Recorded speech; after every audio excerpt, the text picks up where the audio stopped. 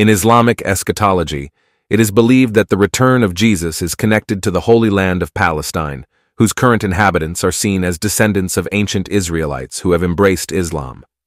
Those who oppose them are considered to be pseudo-Jews, known as Biblical Gog from the land of Magog. How is this argument explained? In Islamic eschatology, the return of Jesus is believed to be connected to the Holy Land of Palestine, which is seen as a significant location in the end times. According to this belief, the current inhabitants of the Holy Land of Palestine are considered descendants of ancient Israelites who have embraced Islam.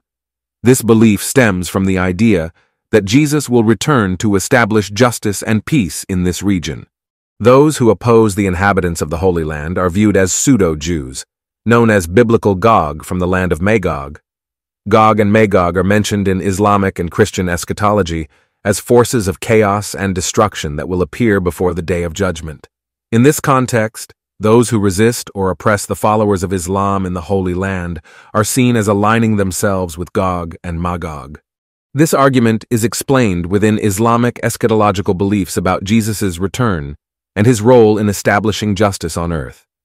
It reflects a narrative where those who embrace Islam and follow its teachings are seen as righteous believers, while those who oppose them are viewed as agents of chaos and corruption. Ultimately, this belief serves to emphasize the importance of faithfulness to Islam and adherence to its principles in order to be on the right side during these apocalyptic events. Most of the population in Judea that wasn't expelled by the Romans, by the way, the Romans didn't expel people. The Jews become Christian and after it Muslims. They become much more Muslims than Christian. You know why? Because Judaism is much more nearer to the Islam than to Christianity. Even if you define today the civilization of Europe has a Judeo-Christian civilization. I will, in the answers, if you will have questions, I make it more clear, my critic. The population become Muslims without knowing that they become Muslims. Because Muhammad is another prophet that recognized all the other prophets before.